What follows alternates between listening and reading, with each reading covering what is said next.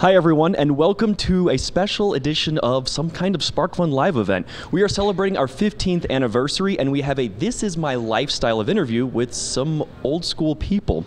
We've got Nathan Seidle, who is the founder, the original OG engineer, and we've got Pete Dokter, who was hired to be another engineer to help Nate out with some other things like tech support, customer service, and building some of the products and projects that you may have remembered if you were around from the old days, but we get to take a look at those and see what they're all about. And to host all of this, we've got Bob.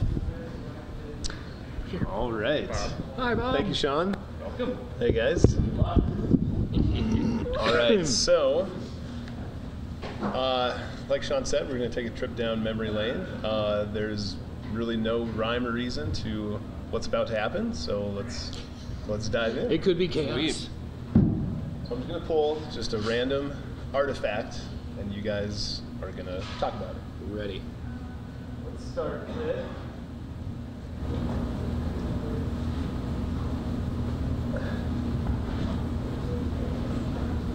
Let's see if this does anything. So maybe I should show it off first. Yeah, this is more in your neck of the woods, Bob.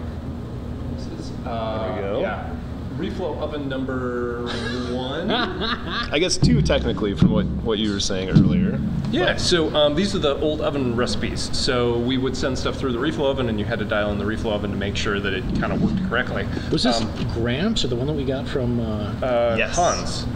Hans? Yeah. I remember Hans.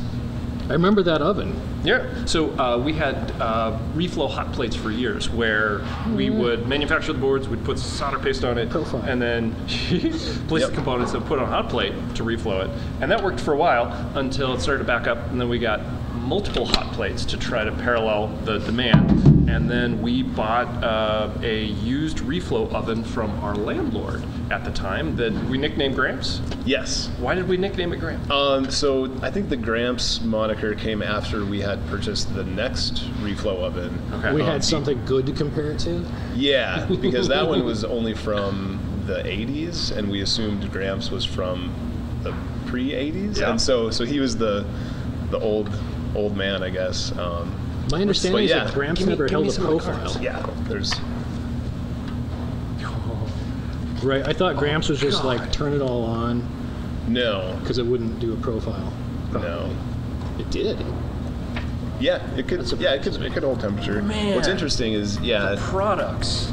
and they're all like slightly tweaked. Yeah, which different numbers. Oh man. which is interesting because now we know that that is actually like, pretty important in terms of reflow. But at that time, we were just guessing. Micromer. So the RG Matrix was a backpack to control a red-green dot matrix display. Yeah, I remember. So it wasn't even RGB, it was RG. And then USB Weather V1, that was where we combined a bunch of weather sensors onto a single board and put USB on it. And then SCP-1000 was the very first, was that humidity or pressure? I think. I just remember the package, and it was this round, plasticky Wasn't it thing. temp and pressure? Temp and pressure, probably. But it was like the first of its remember the kind, number. Yep. and the package was really easy to melt. Yep. And I remember the micro. What about this one? Roo stick and Room 232. So it was a thing to convert the Roomba to RS-232. Yeah. God, this is awesome. All the things we discontinued. Oh, thanks, buddy. Copernicus. Although I think, is it the Micromer still? Do we still sell that? That was the little one with the chip antenna. Yeah. Basically, it's the the I can't believe that NRS survived. 24LO1A. Yeah. Yep. 2401. Range of like 10 feet. And you did a range study off of your Jeep Yeah. on the street outside. That was a good time. That was fun. This is awesome. Good stuff. Yeah. DOS on chip. It was the little IC that we put next to an SD socket that eventually became the open line. Oh, yes. Okay, I do remember that one.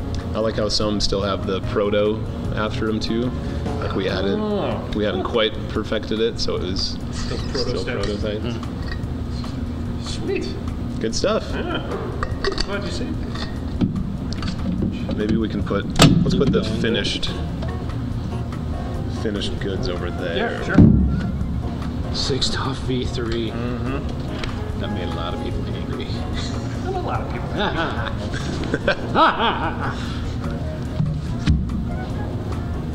Neat. Okay. Yeah, nice. On to the next.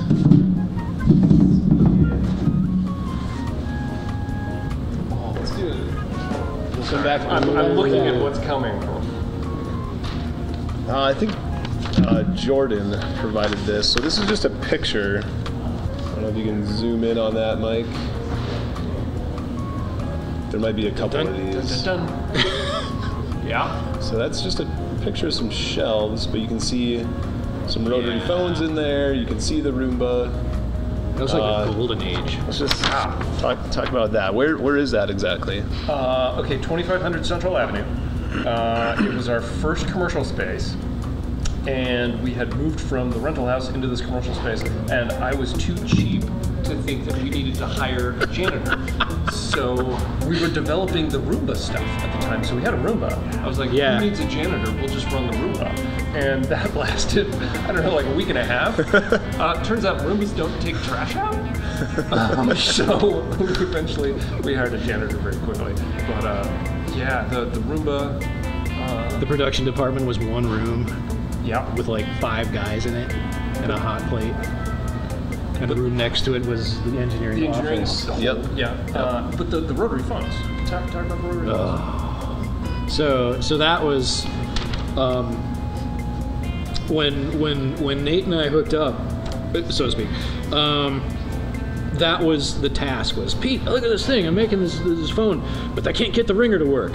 And I knew how to make the ringer work, and that was task number 1, was to make that ringer circuit work. There. Sweet. Can I hit this openable? Yeah. Yep. Oh boy. Oh, there's a Bluetooth one. Yep. Yeah, it was a later model. Yeah, there's a.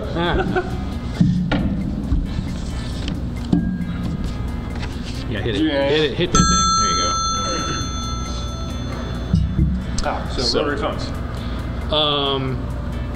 Let's see. No FCC testing of any kind. We had to buy the phones used from, I don't know, a variety of sketchy eBay. sources. Yeah, eBay. Canada, I think. A bunch came from Manitoba for some reason. Yeah, I remember that. Yep.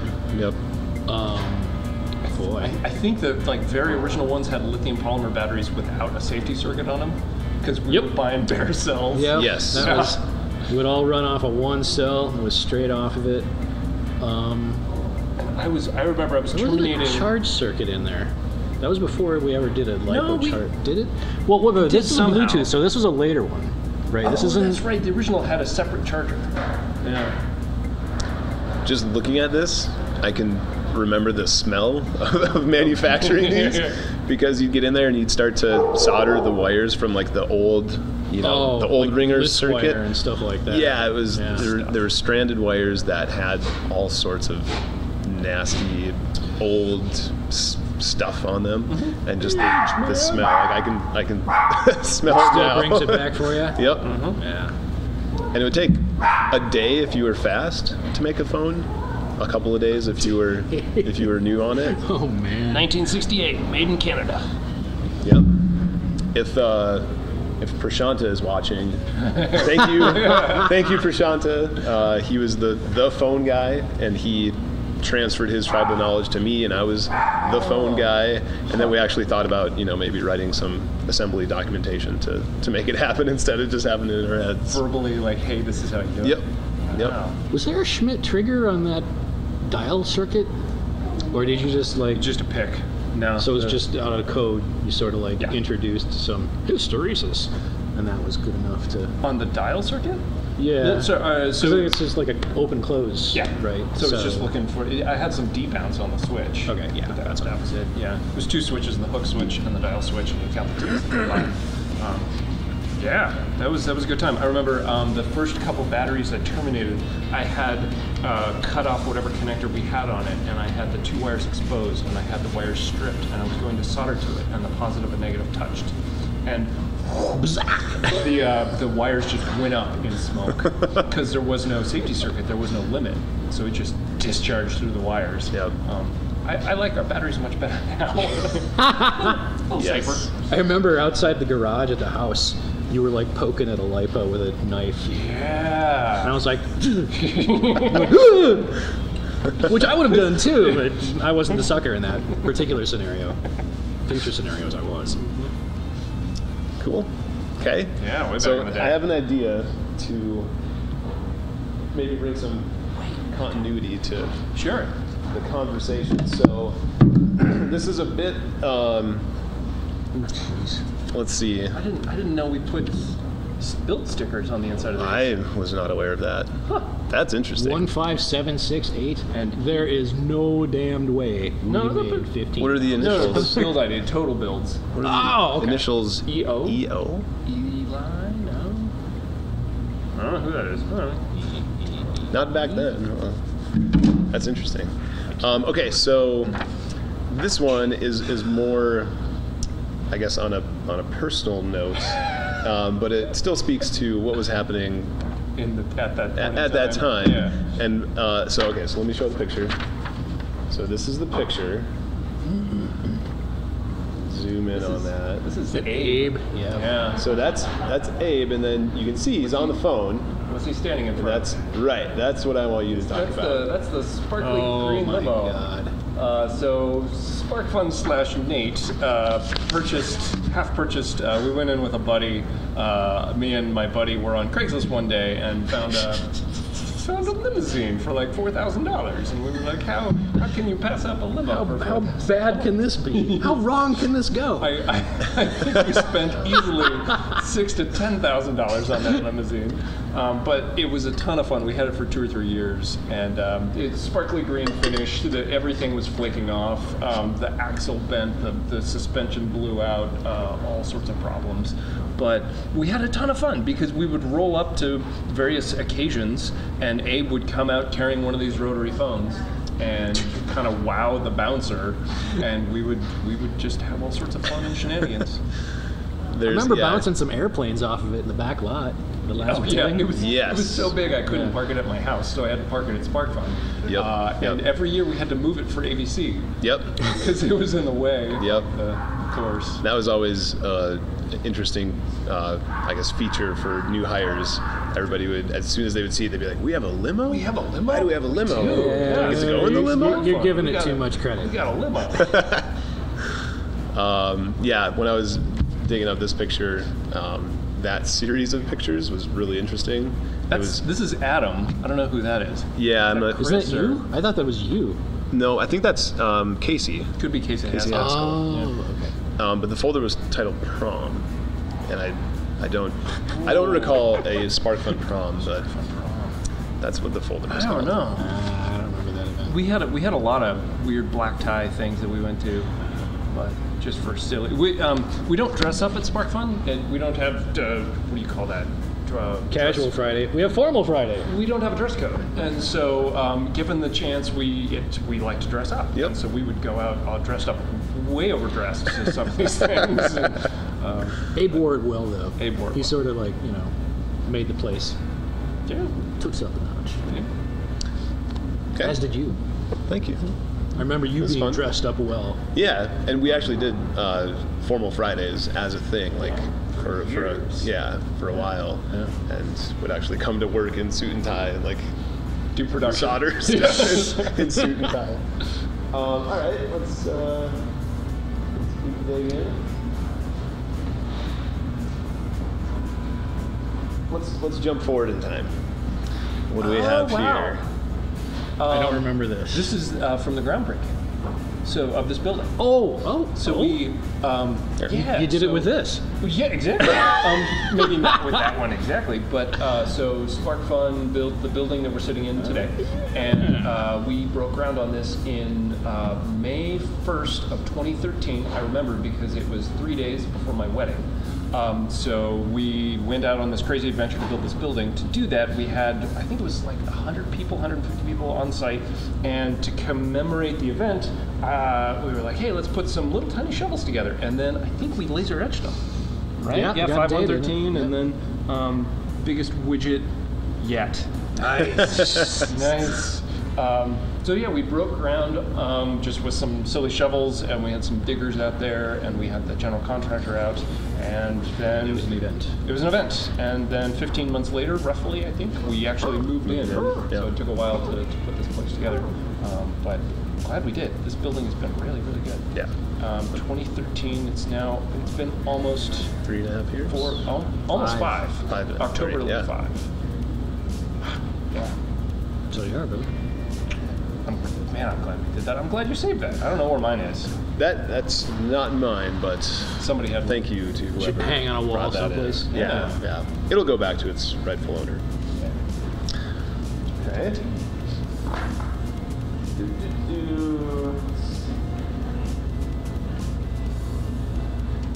Yeah, you can see the paint flecking off. Let's go here. Nothing but glass. Oh God! Did I give you that? Who crushed the time cube? Is that your creation? Yeah. Oh. That was for a video that I think everyone universally hated. Here you go. You so hold this your was Creation. this piece of ridiculousness was for an April Fool's video that we did, where we were sort of mimicking.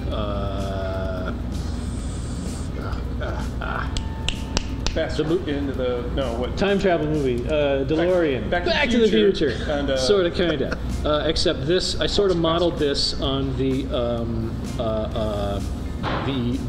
Ober thruster from Buckaroo Banzai, right? And so I was aiming for something like that, and it was just designed to confuse. So I threw a bunch of garbage in it. So there's a speaker in there, and it makes noise. This thing is It actually functions. Oh, it doesn't travel through time, but it makes it much, sort of, kind of. I'm traveling through time right now, man. But this is there's like this little noisemaker thing in here that was like a guitar thing. You press the buttons and it plays little guitar sounds, and the Pro Mini just activates various circuits, and so it'll randomly blink LEDs and make noise. And I had this thing hanging from my rear view mirror, and I drove around. Oh, and then this got swapped out for Pete Hall. Yes. I Yes, remember that exactly video. so. We have somebody at SparkFun. He works in our design department named Pete Holm, and he actually is like a ringer for Pete Dokter, and so Pete time traveled. Time cube. And then Greg did a voiceover that was supposed to be Gary Busey. So Gary Busey was like my alter ego, who was like, "But Pete," and he'd say something goofy like that. So God. Was it? You said this was April Fool's? This was this is certain April Fool's. Was this the same April Fool's we did the Aldorf? So that was a different one. Okay. So that was fun. So we've been doing, it started with the 6 DOF, the 6 degree of freedom. That's what DOF stands for, degree of freedom. 6 degree of freedom, IMU. And back in the day, that was a big deal to take 3 gyros and the triple axis accelerometer, get the 6 degrees of freedom. And then 6 DOF became, I think we did like a 9 DOF at some point because we added a magneto, and then you could add some more to it. Do you mean this 6 DOF? Prop. Bring that baby. Mike, want to get a zoom on this? This was the 6 DOF V4 or 5 because it had is it the V3? It says V3. Okay. Yeah. This one got quite a bit Look at that, smaller that was our- because this has, instead of 3 discrete gyros, has a single triple axis gyro on it. No. It's got one dual and one single. Oh, right. This is God. before they packed all of them into one part. Yep. And so this was like, why is it Step in burned? between. It's badly burned. Well, it's because it's in production. There's too much solder on here, man. This is never going to work.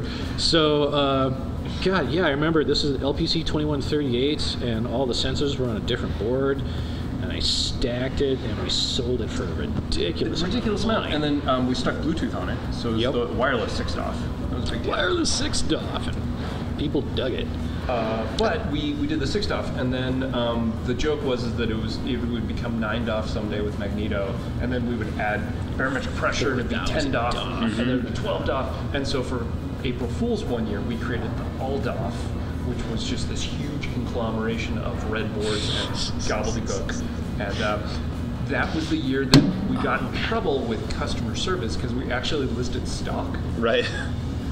And so people, either knowing or unknowingly, purchased this thing that was a total joke, and then customer service, after 5 or 10 of these had sold, had to then begin to email customers and say, "Oh no, it's a joke. You can't actually purchase one." We got in trouble that year, but Yep.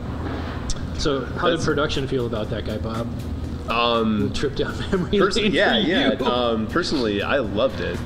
Those were the builds. Yeah, those were the builds that were fun, where you had multiple things that you had to put together, because it really took. You had to be very dexterous, or had ambidextrous, or no, just good dexterity, okay. Because you had to hold. Yeah, maybe it was the V2. I think had the V2 was the blue Smurf, right? But they didn't have like a blue Smurf sticking straight up out of it, and then another gyro. Yeah. And so you had the main board, and you had to at a 90-degree angle hold this thing in, and then hit it with solder, and so you were all bound up. But it was a challenge, and it was fun. It's pretty wild that this entire gobbledygook of sensors and controllers are now built into a 4x5 millimeter piece of black. Yep. Right. This total volume is now obsolete, all the way down into your pinky nail. And I think this retailed for $400. Yeah, about that. Right. Yeah, $450 was the original one, and then it went down. And now we sell the 9DOF stick for $40. Yep. Something like that. Yeah, So. it's just going to keep going down. Yeah. Yeah, that was all rudimentary code, and it wasn't. This was pre-Arduino too, so there wasn't any easy way to do it. Yeah. You were programming in Eclipse. Is that what? See, Yeah, the LPC. Okay. Cool. Let's see. I'm just looking at the jumpers and the auto routing and the. Oh no, that one wasn't auto routed. That one was hand routed. Oh yes. Oh yes. I specifically remember doing that. I forgot what I was gonna say. Man, we've learned a lot. Yeah, coming awfully long. All right. Moving from great technology to great people. Why don't you guys take a look at this? Oh man! Take a look at this picture. I remember the night. This is Paul. He was our mechanical engineer, and for He was a hoot. the month before we found out that he had done this, he wore a hat. He had a stocking cap on, all the time. And then we had an engineering outing where we went out for beers to the place up in Longmont. Oscar Blues? Yes. And we were all some of us were inside drinking, some of us were outside talking about drinking, and Paul's with us, and all of a sudden he just, and we're like, what? You've got to be out of your mind. I'm like, oh jeez. Later found out that was one of the motives behind his wife's divorcing of him. Oh wow! Oh man, I guess that did not go over so well at home. But yeah, everybody just flipped when they saw He loved pushing. he did his. He really did. He occasionally pushed that line a little far, but he very much exemplified the SparkFun ethos. He was about it. He was one of us. I think he's behind one of my favorite action shots. So I think we still sell the Spork, the open source Spork. Yeah.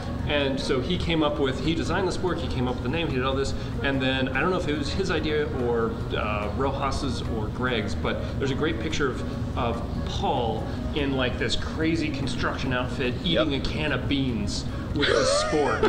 And it just exemplified. It was a great demonstration of the product and the humor of SparkFun. Yeah, and it was at the old building. He was sitting outside the pond, and so it had this it was this, serenity of cesspool outside. Yeah, but then he's eating a can of beans with a titanium fork. Yeah.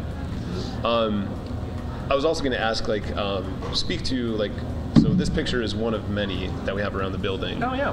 Kind of when we did move into the space, what we why this exists and why we hang it up, and the other art around the building. Yeah. I can't place the initials. That's me. Oh. Yep. Bob. Punky. Yep. Stop. Robert, you know. Robert. Yep. Bob. Yep. So Nice to meet you. Bob, it's not ringing a bell. It's not Bob. I'm not sure. So, it was years ago. The walls of our office building were horrendous. The place was Swiss cheese. It was dark. It was dreary. I was like, hey, we could really use something on the walls. So I emailed the company. I was like, does anybody have any art that they want to turn into photo of printed framed things, and we'll throw it up on the wall. And I think the first batch was probably 10 or 15. Turns out there's a lot of awesome amateur / semi-professional photographers at SparkFun. So this is an excellent example of sort of the humor that you capture around SparkFun. But there's also just amazing photographs that people have taken over the years, and we've done it kind of year after year. And so all over SparkFun, there's some really cool photographs that people have taken. Yep. I think my favorite is still Matt Bolton with the spanner. The huge wrench. Yeah. Okay. Yeah, that's what's fun is it brings, you know, previous facilities and previous employees, and it kind of like keeps the continuum of SparkFun moving on. Keeping our roots, man. New space. Yeah.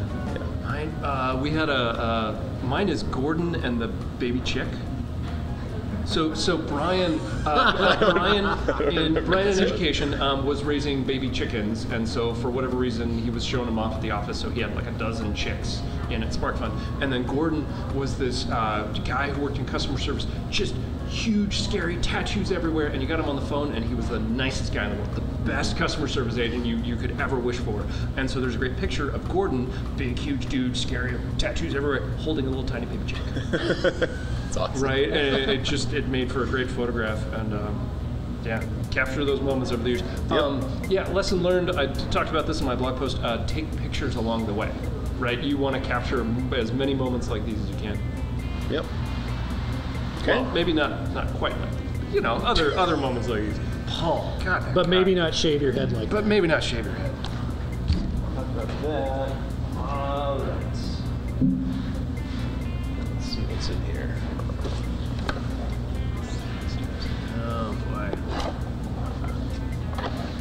Nathan Seidle, Let's see. this is Let's see if this rings a bell. Oh yeah. Oh yeah.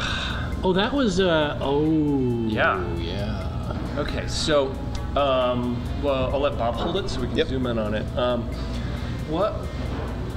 This is a test bed. This is a test bed from ages and ages ago. I think it's test bed V2. And what it is it's a pick that has been broken out to a bunch of female headers and right angle male headers. And we were like, oh, okay, so Bob, what are some of the words on that? Like, those are product names. Yep. So we got the MMA 7260Q, the IMU combo, ADXL E8, which I don't recall. Ooh, that was It was a dual axis. ADXL 32X, ADXRS gyro, Blue Smurf extended, Blue Smurf basic. Sweet. Did you do that board? I think so. So I did it. Let me see this. I think I did it in Protel. I think this is in Protel. Yeah, predates Eagle. So we would have these products, and Pete and I would design them, and then to make them work, we would have like a pick and a breadboard with some wires going to a spot and you would hold the product at a right angle to the header, and you'd hit the reset button on the breadboard, and then maybe we would blink an LED, or we would output something to the serial port, and that's how we would test this gyro breakout, or this accelerometer breakout, or whatever it was. And that worked great for the first 50. And then we would get tired of testing them, so we would give the breadboard to somebody in production and say, hey, here's the way that you're going to test this accelerometer breakout. And they say, okay, and they would do it, and it would work. And then you guys would build another batch, and you would pull the breadboard off the shelf. Well, a wire had fallen out. So it didn't work. So it would come back to me and Pete, and we'd hot glue everything down, so none of the wires would come out, and give it back to you guys, and it wouldn't work again. And so we're like, you know what? We're going to turn this into a printed circuit board and make it, so this was sort of like a universal test bed to test whatever it was, 8 or 10 different products. And You want to look at it? Again, we learned so many things because Some badass kludge in Oh there. yeah, well, did you see I got the voltage regulator messed up? The legs on the voltage regulator. So it's It's a, what's this package, TO220? Yeah. The TO220 voltage regulator, there's 3 pins, and I got the 2-pin switched, so rather than throwing away the PCB, I just twisted the legs of the voltage regulator to make it work. That's legal. And it's totally legal. Yeah, it worked. This is probably an LM317 with a switch to control it in between 3.3 and 5 volts. Yep. Yeah, so if you've got a 5-volt board, you switch to 5 volts, and you got 3.3, you switch to 3.3. So yeah, this is how we were going to revolutionize the testing of products. Yep. And this is just SFE testbed V2. I remember we had testbed Charlie, testbed Bravo, testbed Echo. Wow. And so it same setup. Concept. Yeah, with multiple devices, one test board. And so, yeah, we had 15 or 20 or however many assemblies we had at the time. I was going to use, yeah. We got lots of... I thought it looked like a tornado. Yeah. This guy here. So that, if you Hold it up so we can... This is... the original SparkFun logo had sort of, I paid $100 to, $100logo.com or something, and so you can see the S and then parkfun.com, and so that was the original logo, and we slapped it on all of our PCBs. People call the last IQ. That was a GPS breakout board. Yep. Yeah. Man. And there's a date code on it. Yes. What's the July 19th, 2006. So this is 11 years? No, 12 years old now. Yep. But that's how we used to do things. But yeah, the ParkFun logo. Yeah. What I was going to say about the test jigs is we're all hacks. We have no idea. How do you design a test jig? We didn't know. There was no class in college. There was no online course. There was no blog talking about how, this is how we design professional test jigs. It was 2006. It was 2005. It was like, let's hack it together. Turns out, you can test a couple hundred units on those right-angle female headers before the header starts to break from the flexion. Yep. And so we learned. So we don't do it like this anymore because it breaks after a couple hundred units. Pogo pins have saved us. The one before that, it totally reminds me of the Murph test bed that was on a breadboard with like tons of hot glue. Oh my god! And all of it, right? And one Murph that was supposed to be stationary, and because they had to communicate. It would transmit forward and back to check all the stuff, and like once a week I would get that thing back. Pulled out. Yeah, like the known good or the test bed Murph wasn't even in the breadboard. It was up on wires, and so it was all loosey goosey in the air. Like for whatever reason, we just had single gauge wire up to the Murph. It was just like floating in midair. Makes sense. Not my best work, but it was effective for a few days. We never expected to sell more than 100 of anything. Yeah. Right? It was like, I don't know how long it's gonna last. Try this. Okay. Oh god. Ready for this? Here. Yeah, zoom in on that. So, this is Into Rowing. This is the solo version. Oh, so how do you tell this story without, okay, so I rowed in college, and in the rowing world, there was one company that owned the entire market, and it amplified voice, and read some metrics on how fast the boat was, the strokes per minute and a bunch of stuff. It was a very expensive device, and so I was like, I think I can build a better device. So I started learning about microcontrollers. That's what got me into PICs. That's when my programmer broke, and so then I started buying parts from Olamex, and that's when SparkFun started. So my original business idea was to build stuff for rowing, and then SparkFun started to feed the research and development for Into Rowing. Into Rowing is a device. It's got inside this thing. There's an LPC2148 because it had USB on it, and then it drove a graphic display that was expensive. It had a touch screen originally, had an EL backlight. This thing has a battery in it. It has a voice amplifier. It has a tri-axis accelerometer. We had all sorts of stuff going on. What we found out is that it's hard to design electronics, it's extremely difficult to design consumer-grade electronics. So when somebody orders something from SparkFun, they have a certain expectation of, okay, I've got to read the data sheet, I've got to solder to it, I've got to do all these things. When somebody buys a consumer device, they expect it to be bulletproof, and I just got to plug the cable in, and it's just going to work. SparkFun could not level quite, of support we weren't quite willing to. Yeah, SparkFun was not quite there yet. So we ran this for, 4 or 5 years? Doing research and development, trying to get these units to work. Ultimate failure. It spent hundreds of thousands of dollars on it, and it just burned to the ground. So very, very good lesson, very painful lesson. But yeah, lots of good experimenting. A lot of good lesson is what you're saying. But a lot of things that we carried on into further product development. There's so many things. Can you find me a screwdriver, Phillips head screwdriver? Maybe we can open it up. I think you just yank this off. It might. No, I think we might get it up. But what it taught us was there's multiple PCBs in there. They're double-sided, all sorts of stuff. It forced us to learn how to do double-sided PCBs. Mm-hmm. It forced us to do really hard, tight layouts and stenciling and all sorts of stuff. So even though Into Rowing, that company failed, I think it really helped that SparkFun. Yeah, we took a lot away from it. Yeah, absolutely. Yep. Made us do real engineering. Kinda, yeah. So this is a specific PCB you'll see in a second here. Yeah, GPS wall clock. Oh yeah. Yeah. V2. I don't know what V1 did differently from V2, but so we still have one of these functional downstairs. The board, maybe. Definitely the digits. Right. I know Mike Horde redid the digits, so they're now red, green, blue. But so this it was it's a PIC 16F877A and hooked up to a bunch of Darlington transistor drivers, and then each one of these would control a 7-segment display. Yeah, it was basically like a senior design project. The GPS module would go right there. It was a Lassen IQ. You rig this thing up, and it would talk to the Lassen IQ and pull down time.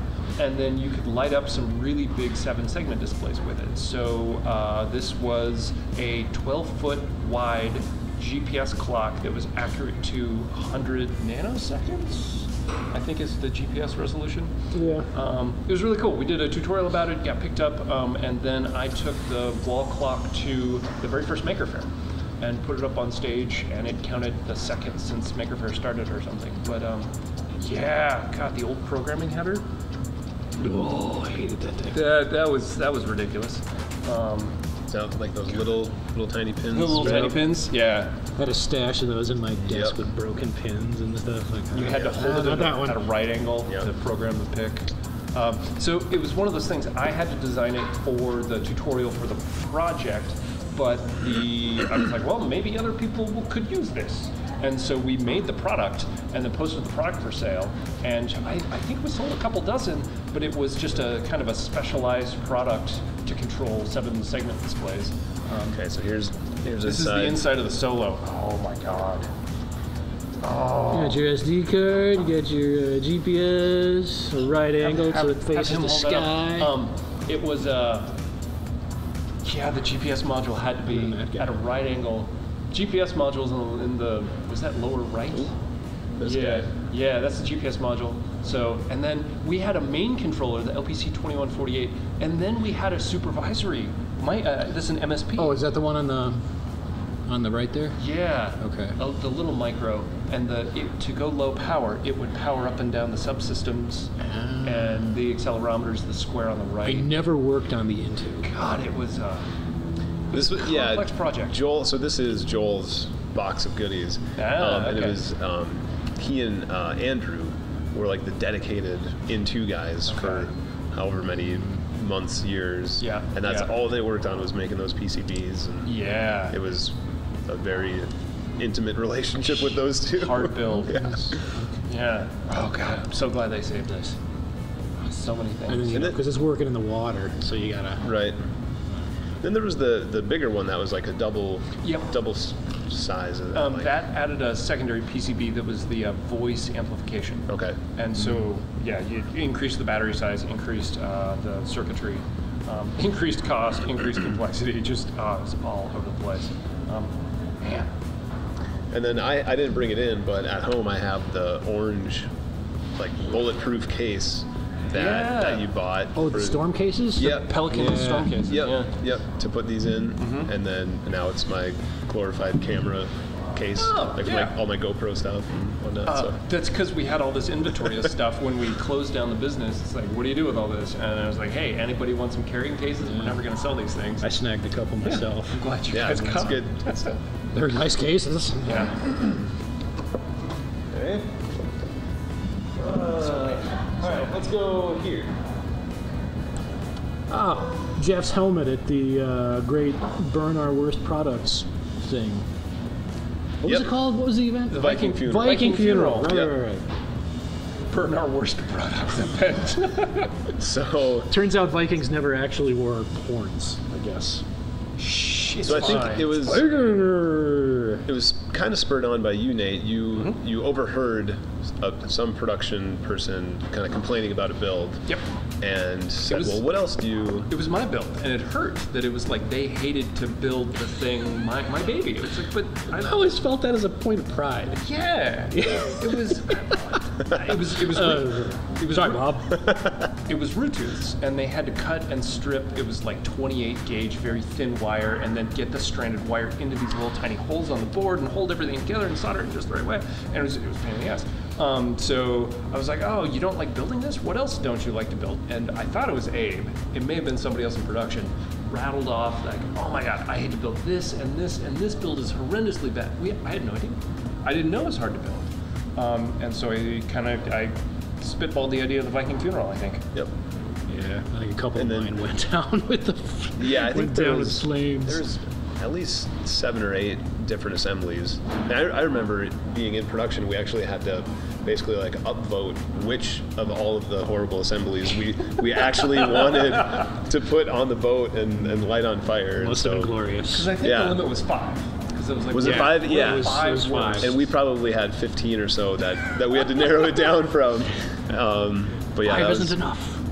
that was a good lesson in DFM, right? DFM, design for manufacturing. That was the biggest takeaway. The engineers, and we were physically upstairs. We were upstairs in the building. Okay, this is it. It's not like we didn't make an effort to make it easier, but I mean, there's some things you just can't shortcut. And it was always, right, there was always this back and forth between production, like, look, I can't make this any easier. I will try to make it easier, I hear what you're saying, but some things are always going to be hard. True. But they burned them. Yep.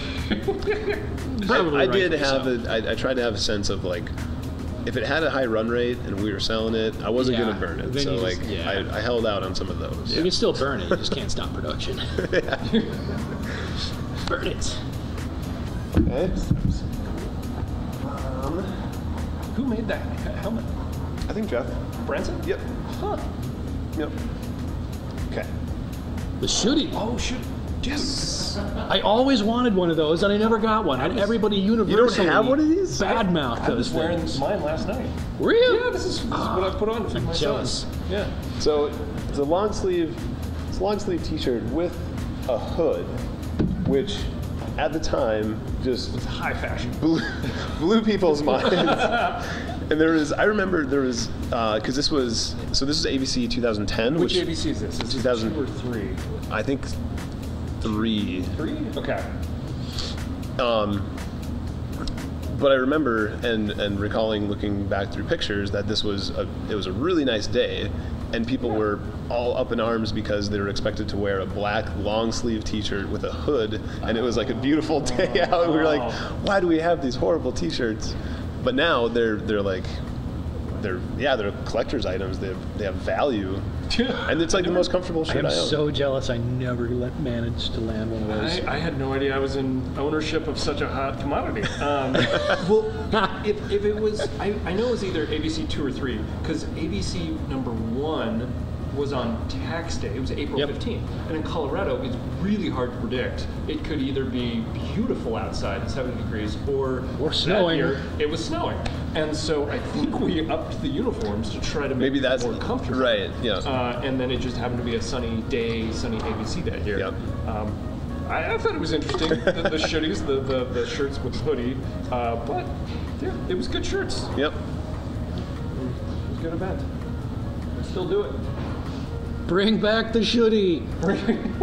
No. Come on. It's a one and only. Okay. I'm gonna bring this one out. You might not know what's happening here. Oh, that's Tyler Talmadge in a box. Okay, Pete. Good. Yeah, it could be Ray. No, I think it was Tyler. Pete's got it. Yep.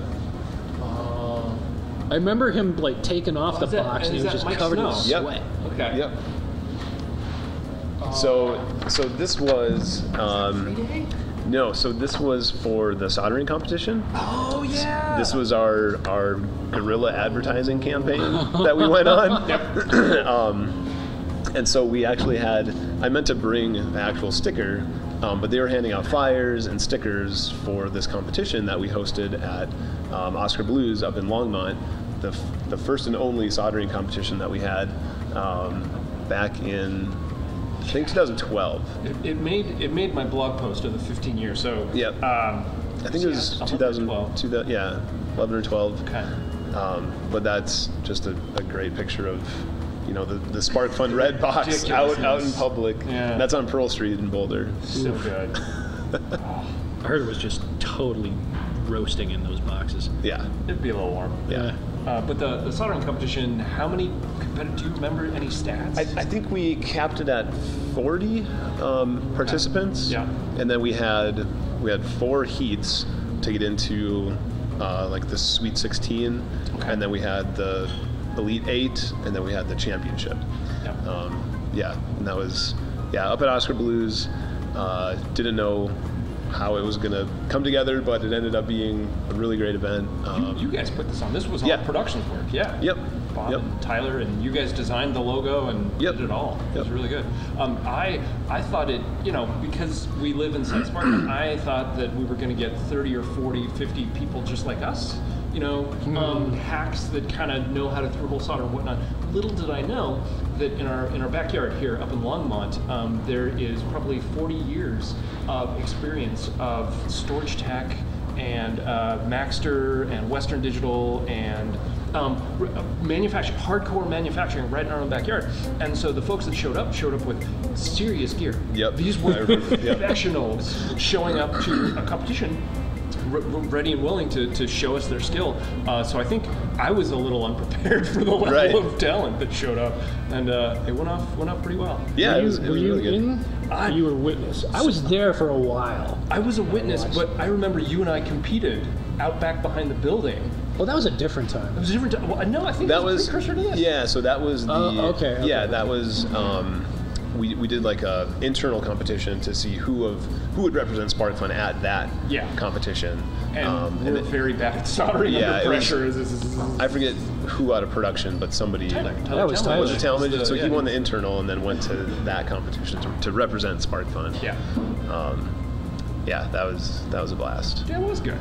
I remember. So we had some unique awards that we handed out. Worst solder joint,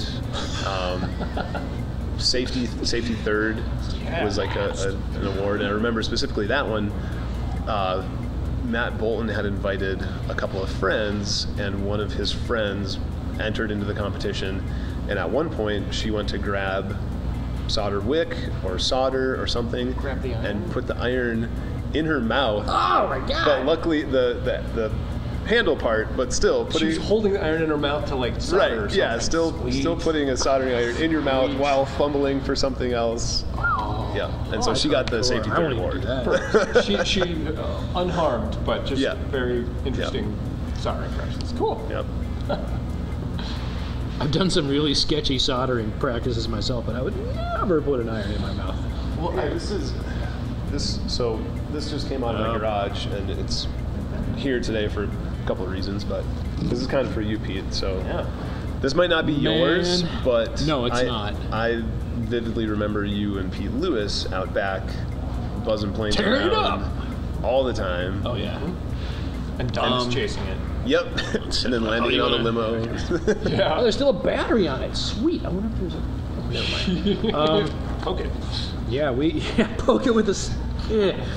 And we still do this, although we go to the ballpark that's in the business park, and we'll do drones, we'll do planes, we'll do various things. But yeah, it was the order of any nice day to go out. And Pete and I were like, oh, we're gonna have a 3D summer, man, because when you fly planes really wacky, they call it 3D. Huh. I've never really been behind that. It's all three-dimensional. You fly in 3 dimensions, whatever. That's fine. But yeah, we did it to such a degree that it ended up on one of your posters. So that's a thing. This one's really seen some better days. That in combination with ABC, there's another picture that I came across that I did not print out, but I think it was that same ABC when a plane got stuck in the tree. Yeah. And the fire department. By the building, the fire department That had was to go. The tree. That was one of the, and then we had one that got stuck on top of Northrop's building. Yep. Yeah, Northrop Grumman, a defense contractor that was across the street. So to go up on the roof, kind of questionable access. Yep. Yeah, they came out on Saturday so that the competitor could get their junk back. Yep. And then one of the other competitors put it down out by the highway. Yep. Out there. Oof, we had some sketchy times. Numerous landings in the crowd. Couple 3. Yeah. Yep. That was before it was super dangerous, though. I remember one of the later ABCs at that building. There was a helicopter, and it did manage to not kill anyone, which was really nice. But helicopters are way scary. Maybe one day we'll bring something back, but foam planes are nice. Yeah. At most. Yeah, the fire department was very cool. Cool. And this, I think you and Pete other Pete, kind of like spurred on this whole subculture of SparkFun of getting into RC stuff and now we tried into drones. You had there are lifers and then there are non-lifers. Like, let's poke at it a bit. Like Glenn, the new CEO. Yeah. He's a wannabe lifer, but he's not quite a lifer yet. Sorry, I don't know if you're watching this, Glenn. He wants to play with drones. I try to help him play with drones, but the best picture that has ever been taken of this building was by Glenn. From his quadcopter. We were outside and it was like, who's flying that quadcopter? It's Glenn. Yep. Yeah. He did really good. That's right. He's got this DJI that's almost fully automated. Yeah. And he came out to the ballpark with me and Pete when we were flying ours. And he's got this screen and he flies it from the ballpark over to the building. And I'm like, God, mine can't do that. And then he flips a switch and it raises up and flies itself back to the ballpark. I'm like, What, are you just upset you've been replaced by a robot? kinda. Yeah, there's a little bit of that. I can't deny it. So yeah, subculture, but I wish it were more. Lots of RC. All right, we're getting down to the end here. I honestly don't know. The Red Board story. But turn it over. Right.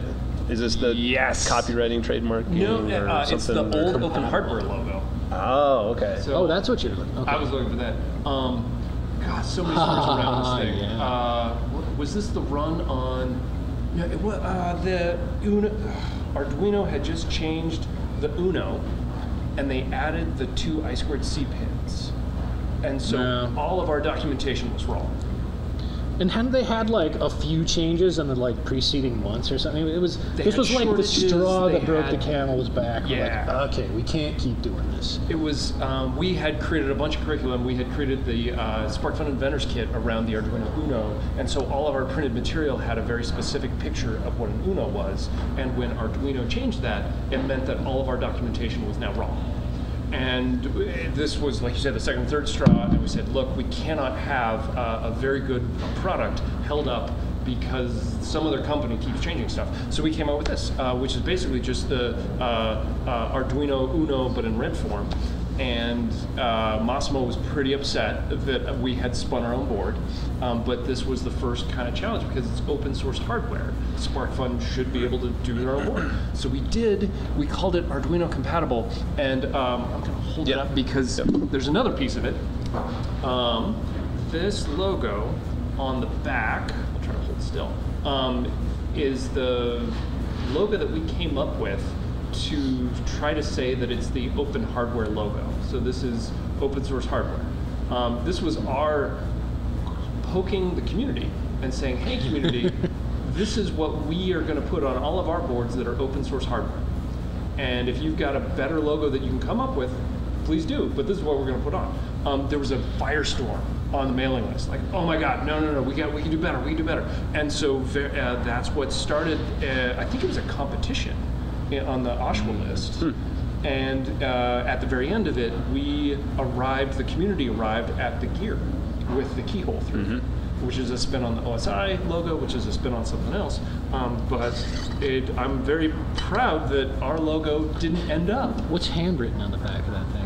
I think it just Chris Fran, it's who owns it. where it came from. This is Chris Board. But yeah, I'm very proud of the fact that our logo did not end up as the open source hardware logo. It was the community-driven logo rather than something we did. 2011. Back when we put date codes on PCBs. It's been a long time. Seems like yesterday. All right. And yeah, now we've got the red board, and that's just screaming. Yeah, it's really good. So this is. I I think you referenced this in your blog post as well. Hi, Fluke. Man. I didn't do this. I'm just pulling stuff out of the box. It's good. I love it. Don't shoot the messenger. So Pete, I mean, when you went through school, like when I touched a multimeter, all the multimeters I ever played with were yellow. Just cause I thought all multimeters were yellow. No, that's all the other multimeter manufacturers copying Fluke. Copying Fluke? Okay. Pretty much. Well, in my head, it was just a multimeter, and so in 2009, I went on the Geek Tour to China with Bunny and Tom Igo and Leah Beakley and Eric Schweikard and the guys from Siftables, all sorts of folks. And we were walking around the electronics market, just asking people like, okay, how much is this LCD? How much are these LEDs? What is this? What is this? And I walked into this small booth that sold test tools. I was like, wow, they have some multimeters and playing with them. Their cheap multimeters are really easy to tell. You twist the knob, and if it's soft and it doesn't click correctly, and if it doesn't have continuity testing, it's pointless to me. Well, I picked up this one multimeter, and it looked like it had continuity and it had a really good twist to it. And I was like, okay, how much is this? And we did the conversion from yuan, Chinese currency, and it was super cheap. And I was like, wow, this is a really good multimeter. So I brought it back, contacted the company, and Victor is the Chinese company that makes them. And I was like, great, can we get our logo on it? Can we bring them in? Sweet. So we've been selling them by the thousands. They work really, really well. I highly recommend. I've got like 3 of these. They're great. They're $15. Okay, a Fluke multimeter is Well, at least 150. At least 150, if not 200. Far more, probably. So they're very good multimeters. These have their place as well.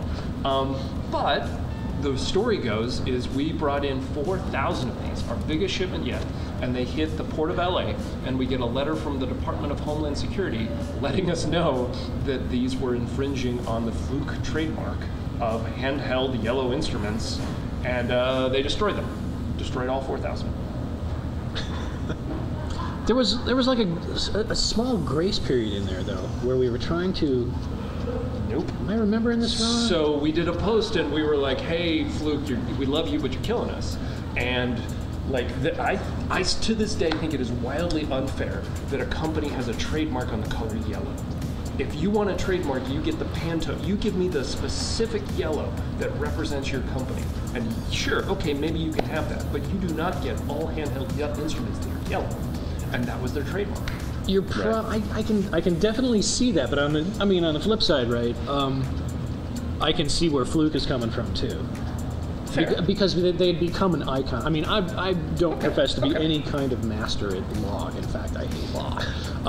But I can see where that was an iconic thing, and they could claim that was. And for all I know, they did register it as a trademark. So, fine, they got the trademark. We're at fault. My other issue is that as a small business owner, I have to know all the trademarks that exist, so that I don't infringe upon them. Yeah. That seems like a huge burden. There's no way that I have that capability. So I would have loved to have had a slap on the wrist hey, For the first time? did you know that you were infringing? And we'd be like, oh my God, I'm sorry, we'll change it. And so we did. We made it gray, and now I swear to God, Fluke was trying to like cut us a deal in that. what they did is they very, tactfully, very smartly said, oh, we're really sorry about that. We'll give you enough Fluke multimeters to replace the value that you lost at the port. So instead of 4,000 multimeters, they gave us 250 multimeters. Which is fair A trade. tiny fraction. The problem was that we couldn't sell the Fluke multimeters. Yeah, we had to donate. We had to donate it, which is great. And so some schools got some benefit out of it, and it was really good. But we still got screwed because we had been out of stock for months, and we were going to be out of stock for another bunch of months until we got it fixed. Lesson learned, small business owner. A lot of lessons learned. A lot of lessons learned. Yeah. Yeah, that's another one. If you see a yellow multimeter that isn't Fluke, it's a thing now. And if you see it with a SparkFun logo, snatch it up, man, because that's rare. Yep. Another collectible. Don't let the Department of Commerce see that thing. Okay. Oh, yeah, we're still on a bunch of Department of Commerce lists. Like, the Port Authority knows to check our stuff because we've got a lot of We have a reputation. All right, this is our last item to discuss. Oh, God, this is what they put shelving together with. Yes. I don't know the story behind this. I don't either. So. I recognize it. I don't remember what it's about. Okay. Bob, this is all you. So this was. This is what we used to beat Abe with. Yeah, this was shipping inventory control at the time. Former employee TJ, I believe this was his We used bad. to beat TJ with. But and yeah, Dean's bad. But Dean and TJ were responsible for, I guess, putting together most of our inventory shelving. I think this started out as a full-fledged wooden bat, and now it is what you see here today. And whittled down. But yeah, in the old Kangaroo building, boots. as we got more and more inventory, we had to build more and more shelving units and move into the other side of the building. And I think this was the sole tool responsible for building all of that shelving. But it says so many things about SparkFun. I mean, it was like first of all, we're so scrappy that we can't afford a mower. Yep. Which at the time, So many things we've been chastised for after this many years. Like, don't be that scrappy. but it showed the creativity of the employees. Right? It was like, hey, we got this baseball. Let's use this. Yep. Let's see if this works. And I guess it looks like it worked well enough that it's Yeah, it did. been through. Yeah, it worked really well, and I think even there was like multiple uses for the different sides.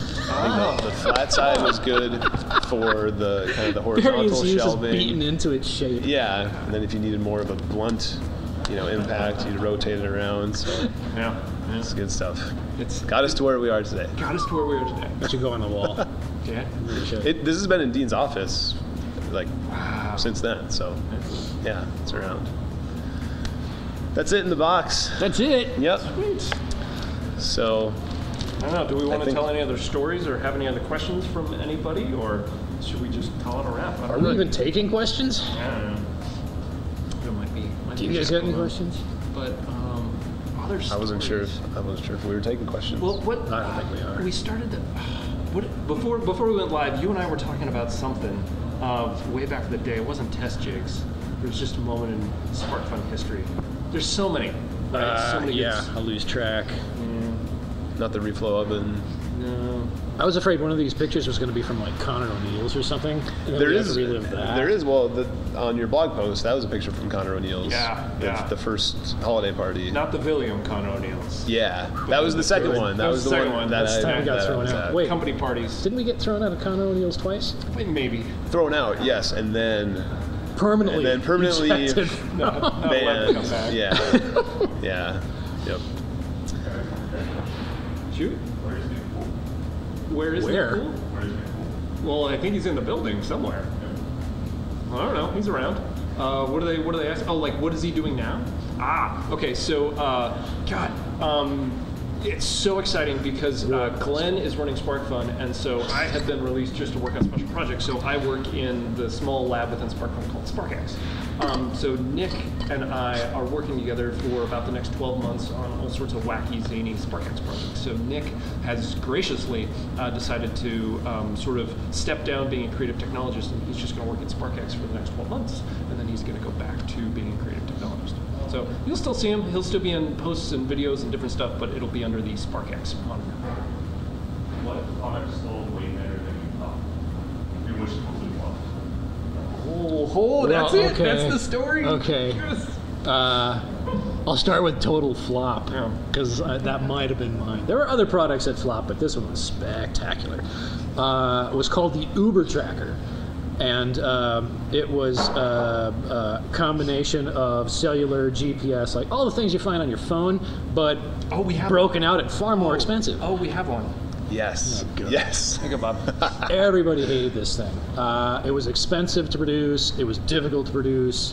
It was expensive to purchase. Look at that. It's got a sticker, like we're all fancy. It was supposed to. It was originally. FCC. It was CD. That was PCRB. TTCRB certified. First and so only expensive. effort into that. It wasn't that expensive. It was like It was $40,000. no. It was less. $40,000. I thought it was like 15. PTCRB. It was so Was it? expensive. Yeah. Anyways, tens of We thousands. bought that lesson. Yeah. That was was supposed to be specifically designed to track train cars and be out in the field for many months at a time. And it did work. I will say, it did work. I did design it well enough that it functioned the way it was supposed to. And capture the GPS coordinates, data log it, and then depending on if a temperature sensor went wild or if you dialed into the unit, it would phone home and say, hey, this is my location. I think there was like an oil tanker rail car that, they didn't know what it was. There was a rail car that it caught on fire and just started burning. And the firefighters had no idea what was in the car, didn't know what to do with the fire. Depending on, it was caustic, it was scary, and because of that accident, there was a need for a device like this. And so we teamed up with a third-party company, kind of consulting, kind of consumer product, and this was. and that was the result. Yeah. It was a ton of work. It was based off of another product called the Uber board, which was I'd forgotten that. which was the dev board for the LPC 2140, 38 or 48. Yeah. Had And it was SD about yay big, and it was a kitchen sink. It had freaking everything on it. Hence And then Uber. morphed it. And Uber was the word. Yeah. So yeah, we took a bath on that one, but again, a lot of lessons learned in that particular product. Probably the first is it will never certify anything for TCRB again. PTCRB is you go through the certification so that your device is allowed to operate on cellular networks. So if you design a thing, T-Mobile doesn't want you turning this thing on and bringing their cellular network down. So you have to jump through a bunch of hoops to say, hey, my product won't ruin your cellular network. So we did that. So this device was fully certified FCC and by T-Mobile and a bunch of other cellular companies to operate. This taught us a lot of lessons. I think that was the first product that had an enclosure and a sticker. Yeah. So One of the first. One of the Predates first. the Geochron. And so after this came the Geochron, which sold really well. That one did well. I know we did a couple IMUs. We did battery chargers. We did all sorts of stuff in enclosures and stickers. So Yep, Yeah. the LiPo battery charger. Back in the old days, but we've had better sellers since then. I mean, the red board. Did we ever sell Uber trackers? We did. I think it was like a dozen.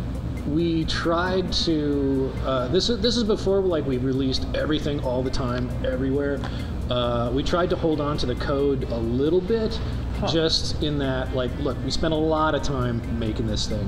If you purchase one, we will give you all the code. We will give you everything. Yeah. Right. That was before we were like, give you everything. Here's the zip file. Have fun. Yeah, I shall out.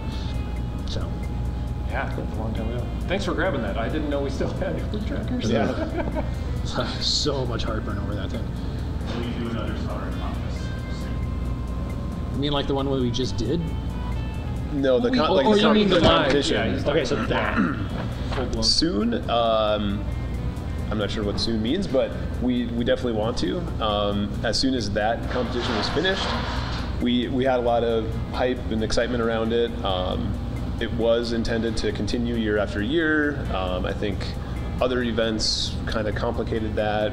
Continue to focus on ABC, things like that.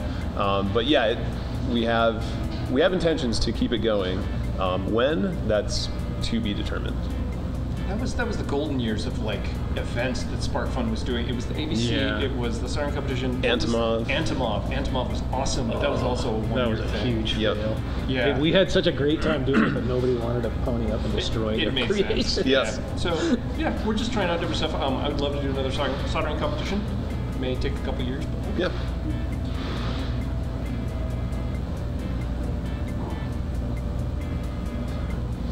cool.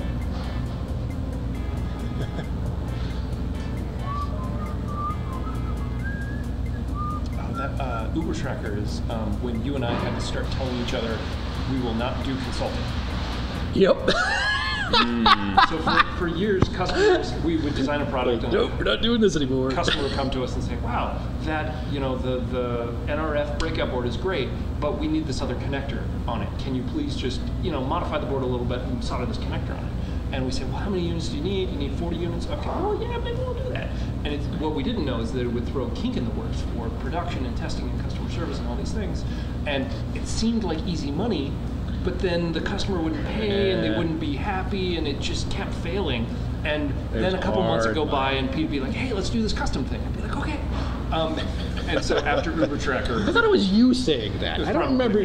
But after Uber Tracker, it was we then learned to tell the other one no more consulting. It's like, remember what we talked about? Yeah. To this day, we don't do consulting.